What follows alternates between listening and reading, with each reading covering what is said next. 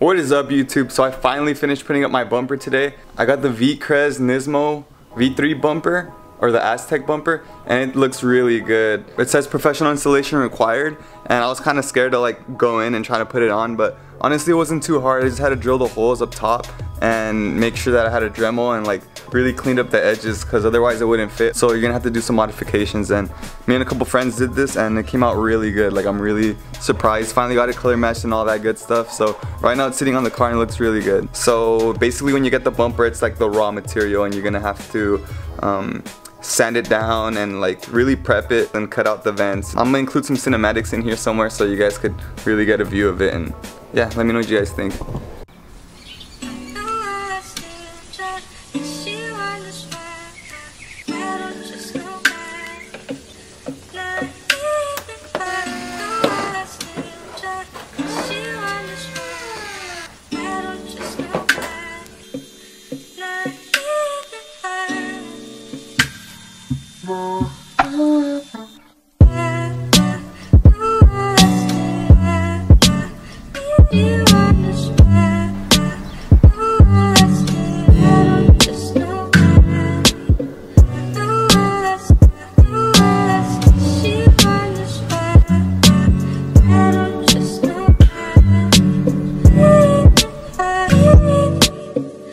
Okay, so I'll be the first to say this. The guy that color matched the bumper did an okay job. Like, he used the color codes and everything, but I feel like it doesn't match 100%. It's still okay. It's still better than what it was. I mean, I was driving around with a black bumper for like a week. I'll probably put some pictures around here so you guys could see what it looked like without the paint.